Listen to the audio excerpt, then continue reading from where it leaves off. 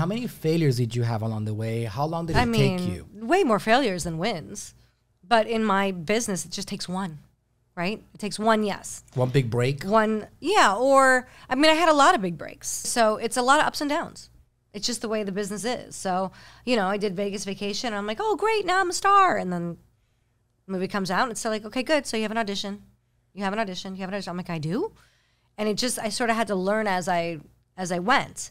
And unfortunately, I guess, or fortunately in my business, you're only as good as your last job. Right. So it's a constant hustle. Look at Brendan Fraser, right? He did 1,000 movies, right? Everyone knew him from all these different movies. And then he didn't work for like 10 years, 15 years. And then all of a sudden he comes out with The Whale. And now he's he's the hottest thing in the world right now. And that's sort of, I would say, the motto to my business is you can never give up, because the one yes is always around the corner. The ones that actually win are the ones that persist. Yeah.